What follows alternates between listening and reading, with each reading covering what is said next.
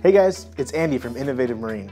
I'm a brand new hobbyist, so I'm here to help you guys better understand our products in the most simple ways possible.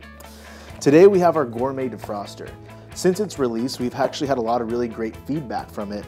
However, I've been reading some of the forums and the reviews and noticing that some people are actually having a hard time getting it to work.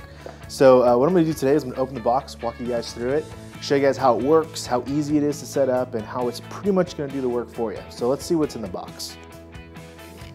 So inside, what you're going to find is the defroster itself. Upon opening the bag, you're going to see a warning label. The warning label is basically just telling you about how strong our magnets are. Don't get your fingers caught in it, it will hurt you. So there's a few different things that we can talk about the defroster. The first thing is the open-close design.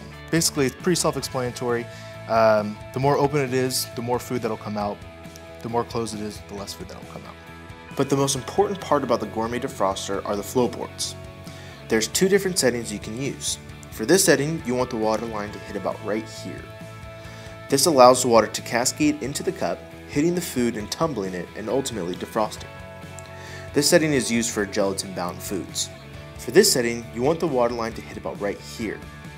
The bottom flow port will spin the food, while the top flow port allows water to hit the food and tumbling it, and you kind of get this turning and tumbling effect.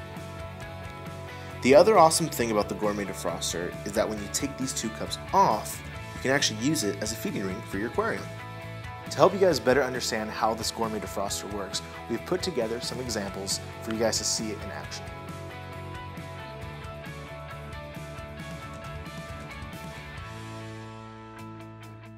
Each type of food defrosts differently, so in order to achieve your defrosting goals, play around with it and find your special way of doing it. Always remember that having some sort of flow pointing at the flow ports will help tremendously.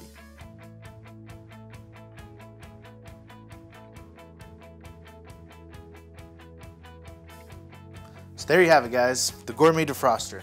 I hope this video was helpful, and as always, if you guys have any questions, please contact us. And thank you for watching.